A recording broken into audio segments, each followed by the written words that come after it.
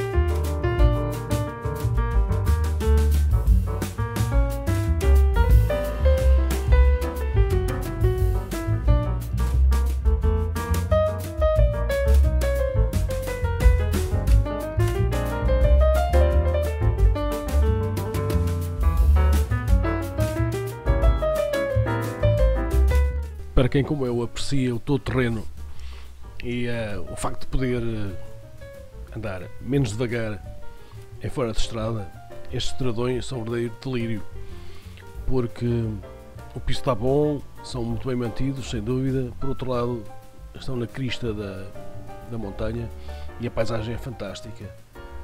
E a sequência de lombas e zonas baixas é formidável, é espetacular.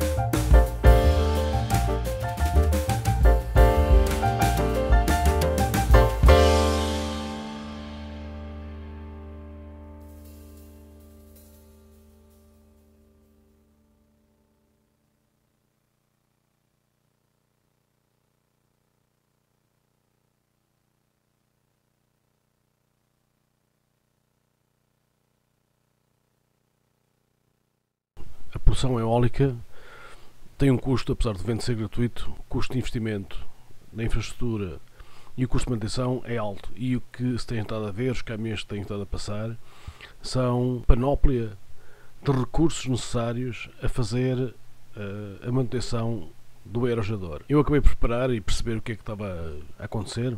Entre umas laranjas foi possível perceber que o problema tinha sido com o gerador, que tinha ardido, e foi agora substituído, estando já a desmontar a grua de acesso e todo o equipamento auxiliar. Uma tarefa gigantesca e que não é para quem tem o coração fraco, porque vários dos trabalhadores têm que andar suspensos a mais de 100 metros de altura, sem rede.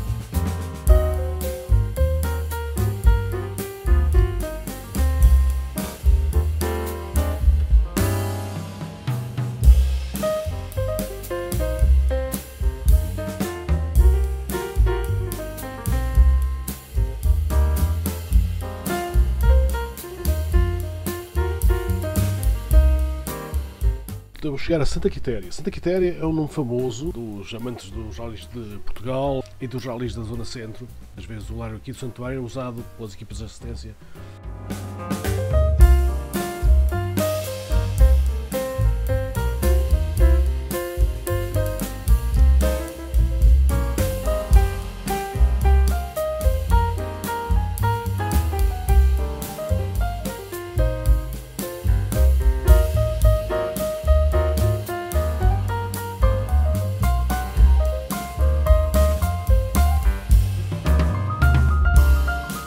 Numa terra pequena como esta, a importância que as festas anuais têm é grande, é um evento, se calhar único durante o ano. A senhora manifesta o seu desagrado por, nos últimos 2 anos, não ter havido festa de Santa Quitéria, o que se compreende, sendo que a infelicidade dela provavelmente é a felicidade do cão, que terá assim muito mais atendimento por parte da dona. A minha filmagem termina aqui, vou até Vila Nova de Paiares, para depois seguir mais para norte, e por agora é tudo. Espero que tenham gostado.